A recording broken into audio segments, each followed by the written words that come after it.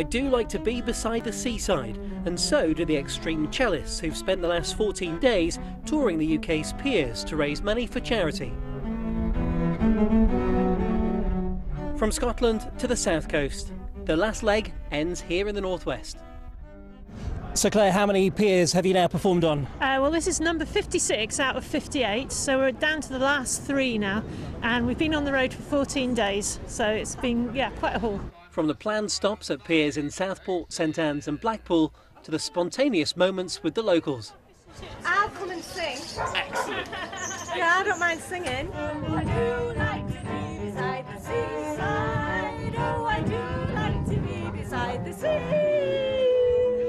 We've done a few other long distance things, such as walking coast to coast and going around the whole country, playing on the roof of every single cathedral in the country. So it just seemed like another good idea, really, to do the whole coastline and go on all the surviving piers.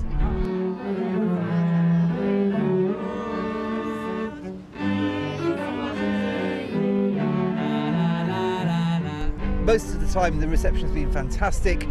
When there's been lots of people around, which there has been in the summer, we've had great crowds. They've been very appreciative, very enthusiastic and very generous in their donations towards our charities. Very good.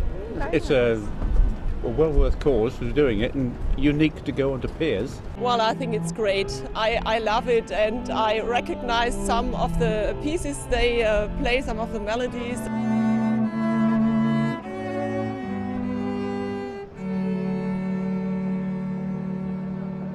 And with that, take a bow. Steve Saul, BBC Northwest Tonight, Blackpool.